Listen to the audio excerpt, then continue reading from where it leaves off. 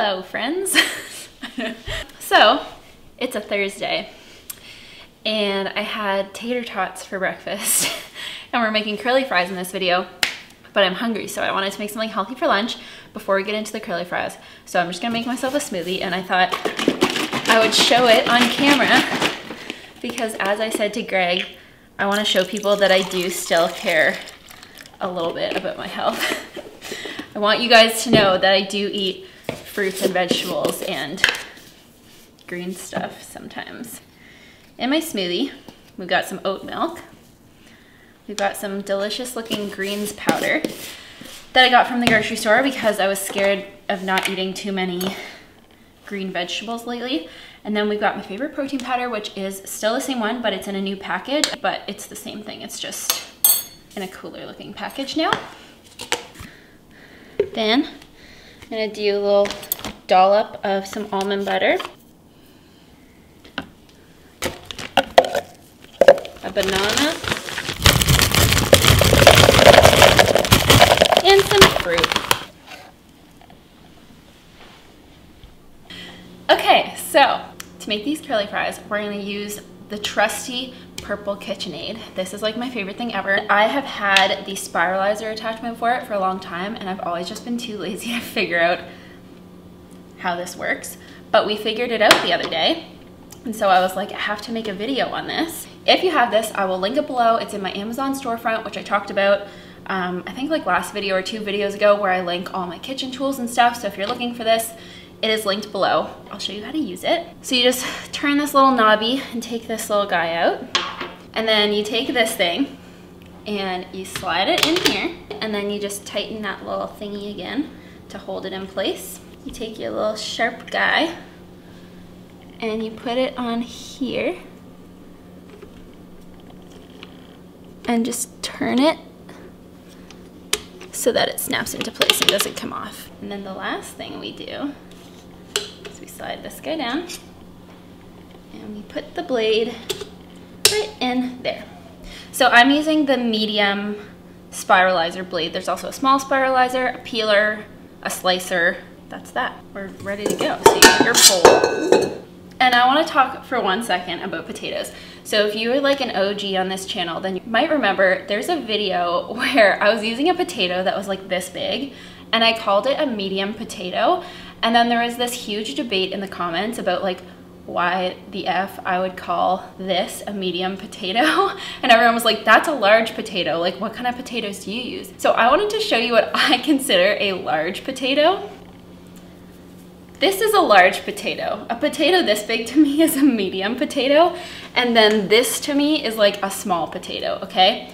I live somewhere where we have an abundance of potatoes, so I feel like I'm pretty well versed in giant potatoes. So this is what I consider a large potato. But I think that might be too big for the spiralizer, so we're gonna go with these little baby potatoes. Okay, so then you just slide it right onto the sharp thing. Then you just move this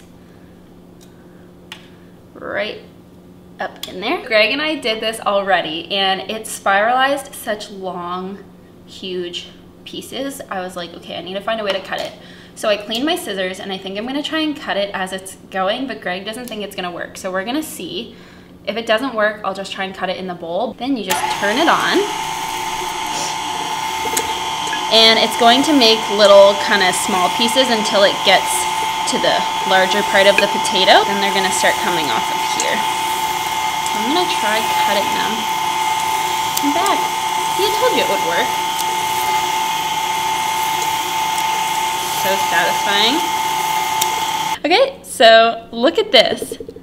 How freaking satisfying is that? It looks like when you curl your hair and it's like super ringlety for the first time. This is so fun, you know? You can just make your own curly fries at home. So we're just gonna keep going. Okay, this time for the last one, I just wanna try it a little faster because I've been going kind of slow because I didn't wanna go too crazy, but this thing goes up to 10, so. Look at that, spiralizing so fast. You just don't want to get all the way here because then the little prongs on both sides can like break if they start like, you know, rubbing together. so we're making the fries in the air fryer because I just like it better than turning on the whole oven if I'm only doing like one thing. But you can definitely bake these in the oven if you want, or you could deep fry them if you have a deep fryer, but I don't have one. And I will also link this below too for those of you wondering which one I have. I'm just gonna add some oil. I know it's called an air fryer, but I still like to add a bit of oil to stuff. I know that seemed like a lot, there's like a lot of potatoes in here, but I still like to add some oil because I just like the way it cooks a lot better. You don't have to add oil, but they'll be kind of dry if you don't at least add a little bit. So then I'm just gonna add some salt. And again, it looks like a lot, but there's like a hefty amount of potatoes in here. And then some smoked paprika, just because I don't have regular. And then some other stuff that's really good on this is like garlic and onion powder, chili powder, if you wanna make them like spicy. And then some pepper. And then we're just going to toss it all up. Okay, so I'm just gonna toss these up so that they all get coated in the spices. I'm trying to be really gentle so that I don't stretch them out and break them up too much, but I do want them all to get coated. There's some of them that are just so perfect. Like, look at that. So air fryer. So I'm gonna dump these in. This is kind of a lot, but I mean, it's not totally full in the basket, so I think it should be okay. I'm just gonna evenly disperse them around the basket, and then we're going to put it on, I think I'm gonna put it on 400, and then for time, I'll start it for 10 minutes, and then we wait. I think they're done. We did a total of about 20 minutes, and I stirred them frequently, and because I stirred them frequently, because I didn't want certain ones to burn and others not get cooked, a lot of them stretched out, but that's okay. I'm gonna take them out. This is kind of just like crispy potato noodles. Still a more fun way to eat your potatoes, I think. And I made bang bang sauce. If you don't know what bang bang sauce is, I will link my bang bang cauliflower video up in the top corner of the screen. I love it as a dipping sauce with so many things.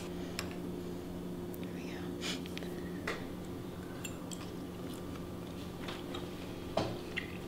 go. Still so delicious. Like real good. Yeah, this is like what happens when you curl your hair in humid weather. It just like,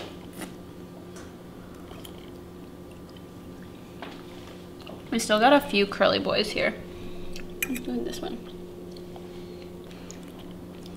Thank you guys so much for watching this video. I hope you enjoyed it. This is another just like test kitchen type video, but I do have some different videos coming up next. I have one on healthy recipes to make with like bulk and frozen ingredients, and then some other kind of what I eat in a day type of videos. So if you like these kind of videos, let me know, but there are different videos coming soon. So make sure you're subscribed so you don't miss them.